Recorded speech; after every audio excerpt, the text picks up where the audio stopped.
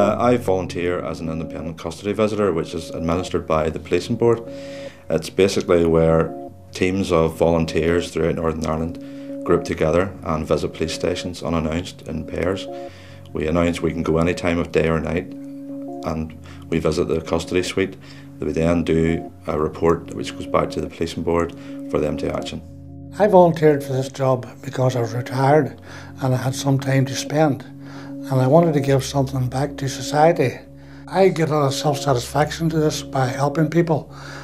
People who are being detained probably for the first time are very nervous, and we ask them a set of questions about if their people at home has been informed, if they've seen a solicitor, if they had food, and then we check their custody record, make sure everything's okay.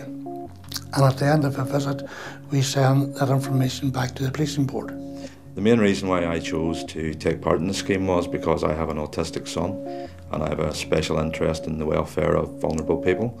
And having seen a documentary before about vulnerable people in police custody, I was interested and I wanted to get to the heart of the matter and be able to satisfy my own need to learn about it.